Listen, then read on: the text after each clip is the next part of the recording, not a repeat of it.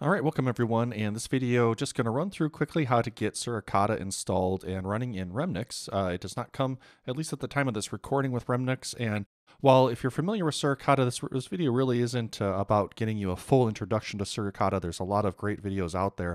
Suricata is typically seen as a network security monitoring tool.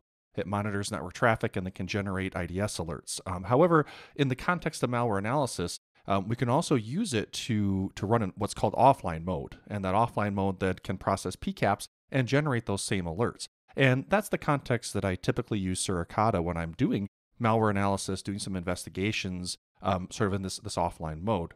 So we'll just jump right into it, get the installation going. The best resource here is for Suricata is to go to read the docs, so suricata.readthedocs.io. There are a number of different installation options.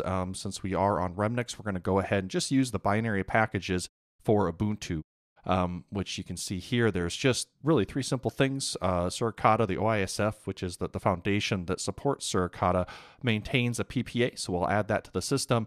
We'll then update and go ahead and install. So it's relatively straightforward. Moving over to a terminal, then we'll go ahead and we'll add that PPA. Pretty much just accept the defaults here in order to get that added. And then once that's been added, we can do an apt update and an apt install Suricata, and that should grab the package for us. Okay, once the installation is complete, the easiest way to verify is to run Suricata with a -V, and that'll give us Suricata's release information or the version information of what we just installed. So again, at the time of this recording, Suricata is on version 6.0.4, with 6. Being the major release, and I believe 7.0 is just around the corner. So now that we have Suricata installed, while again, if we were to put this into a mode where we want it to monitor network traffic, we would look at running Suricata as a service. But in this case, we don't want to do that. We just want to use Suricata for that offline capability to process PCAPs. Now, where you get your PCAPs is really up to you. I maintain a repository on GitHub with several artifacts. In a way, it's very similar to malware traffic analysis, which I'm sure many of you are familiar with. If you're not, please do take some time and do a search for malware traffic analysis. You'll find tons of great resources there that are posted by Brad Duncan. Before we get too much further, it's worth pointing out that the directory structure that Suricata will install to, so we do have under etc Suricata, we have all the primary configuration files as well as the rules file. The primary configuration is suricata.yaml, so we can take a look at that. There isn't much that we need to change, at least not for this demonstration. The very beginning of the configuration file has things like HomeNet and ExternalNet, and that's really probably the most important thing, just to make sure that those variables, those are actually variables that will be used by the engine, that those are set up correctly. The HomeNet is just typically your RFC 1918 internal IP space, so the 192.168.10.0.172.16, and your external net is anything that is not your HomeNet. So most of the traffic, as defenders, we're going to be looking at defending our internal space, and so these are typically right. But again, if you've got a PCAP or something that's going to deviate from this, then you do need to make some modifications here. The biggest impact this will have is on the actual rules. So if you look at any of the rules, which we're not going to look at rules in this video, we'll save that for another one. If we look at the format of a rule, and a rule is what defines an alert. An alert is what would show up and we would investigate or triage. The HomeNet and external net are going to be used fairly extensively throughout those in order to inform Suricata how to inspect the traffic, when to look at connections that are going out of our network, and when we're looking at connections that are coming back into our network. So that's probably the biggest things. Again, lots of stuff that you can look at inside of this configuration file, but that's really beyond the scope of what I want to cover today. Okay, very similarly, Suricata without rules, it still generates a ton of data.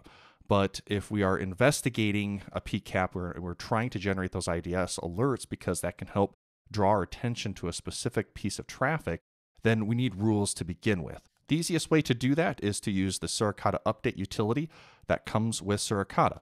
And if you run that, you'll see that it's going to go ahead and really, it's going to download by default the emerging threats open rule set. It's a very large rule set, 20-some thousand, 30-some thousand rules that will then be available to be loaded into Suricata when it runs and matched against your traffic. Again, rules and rule sources and rule management really is its own topic. But for the purposes here of just getting started, getting Suricata up and running in REMnux, this is really all we need. What Suricata Update will do is that if we don't have any sources configured, a source being a place that we can get rules from, it'll default to loading or grabbing the emerging threats rule set. That is hosted on emerging threats. So our system has to have a route out to the internet in order to download that. You don't have to, if you were running a sensor or running a Suricata instance and you were completely isolated, had no internet, you just have to find a way to copy those rules in, and then you could tell your rule manager to be looking at the local file system for that.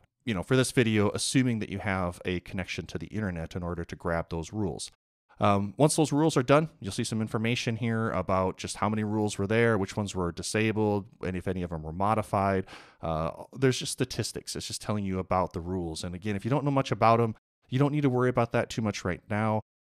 That's something that certainly, if you get deeper into running an intrusion detection system or network security monitoring, you'll tackle those issues when they come. Finally, you'll notice that there is location where the rules are going to be written to, varlib suricata rules, and it's going to be in one file, suricata.rules.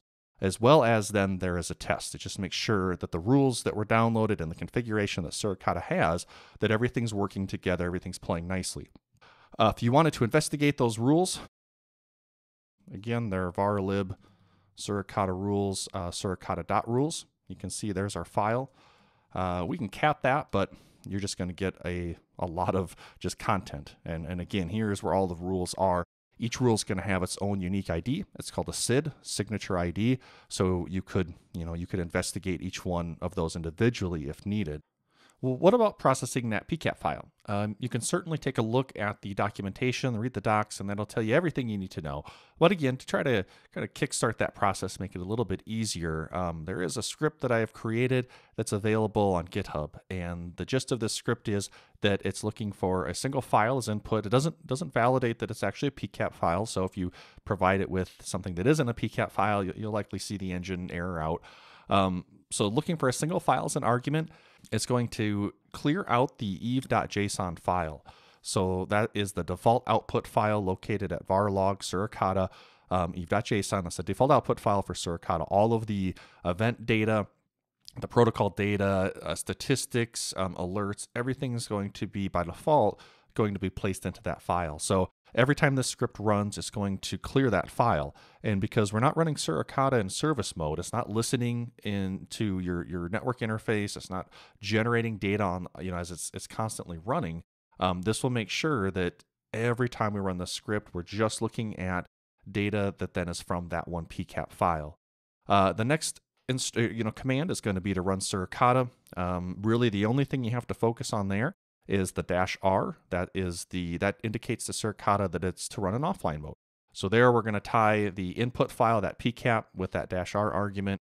And now by default, Suricata is going to, again, create that data in the eve.json file after processing the PCAP. The last little bit is to print out the alerts. So instead of having to go through and manually investigate eve.json, even with small PCAP, there's going to be a lot of data there. So that last bit's going to use JQ, which, if you're not familiar with JQ, it's a command line utility that you can use to search through, to filter, to query JSON data. And so this eve.json file. So we're going to use that in order to just grab any alerts that were generated. So it's possible, if your PCAP didn't generate any alerts, that at the end, when the script is finished, you're not going to have any alerts to investigate. That doesn't mean that there was a problem. It just means simply that there were no alerts. Of course, I grabbed a PCAP that ensures that there are alerts that are generated. And if you look at where you're getting your sample PCAPs from, especially if this is the first time you're running with it, you typically want to see those alerts generated so you know that everything's set up correctly. If you go back to sites like what I do, whoops, here we go. Here's just another example. I typically provide the alert results. So you'll know that by looking at the section here on this particular event that I posted, there are Suricata alerts. So the PCAP that you download will generate these same alerts. So that's what I went ahead and did for this demonstration. Okay, so you can download that. And I've already got it downloaded. You likely have to add the execute permissions to it, you can do that with chmod plus X and then the script. And then from there, we just need to invoke // to invoke and tell the environment to look in this current directory, and then the name of our PCAP file. So now you'll see Suricata has started. Suricata version information is emitted. And the time that is taking right now is just simply the time for the engine to load, to initialize, to look for any rules that you have configured it to use, and to load those up into the engine. And this happens every time we run it. So there are actually different modes that Suricata can run in. Of course, when it's just running in service mode, it's just constantly listening. So you only have this initialization, sort of performance hit every time you run it. But with PCAP and offline mode, you can also run Suricata in a Unix socket mode, in which case it's always listening for you to feed PCAPs into it. And then again, we can kind of avoid this process of loading. So here you can see we do have, kind of to go back just a little bit of output. Again, this is always just good to look at because it's confirmation that the engine was able to process the PCAPs. So you'll see that the last little bit of logging, that the PCAP file read the PCAP file module read one file, processed 646 packets and 380,000 bytes. So we know that the PCAP was processed whether or not alerts were generated. And then below, again, this PCAP I ensured had some alerts that would generate based off of the emerging threat opens rule set. You can see that it's a little crowded here just because I have the font size up, but essentially each one of these is an alert that was generated. And you'll have basic information about that alert, such as the time date stamp. Now, we process the PCAP, so the time date stamp will come from the PCAP, not from the current date and time. We have the signature ID. We have the message of the signature of the rule. So this is a JA3 hash. We then have the source and the destination. So we can see what was the direction of this traffic. In this case, it looks like we have an internal host communicating to an external host, and with that on a non-standard port as well.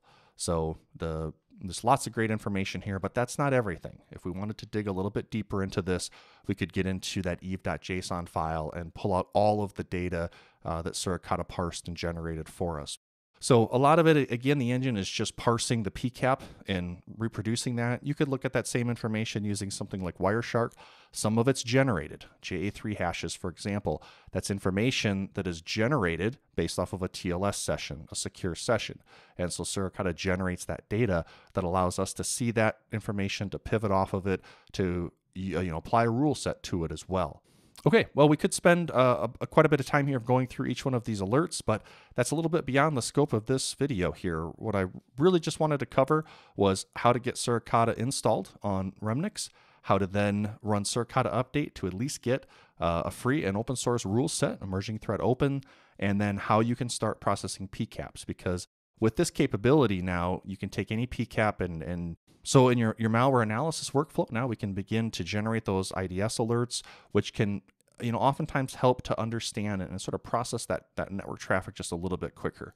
Lots more that Suricata can do, so please stay tuned for future videos, as well as to check out the OISF, that's the Open Information Security Foundation, their channel on YouTube.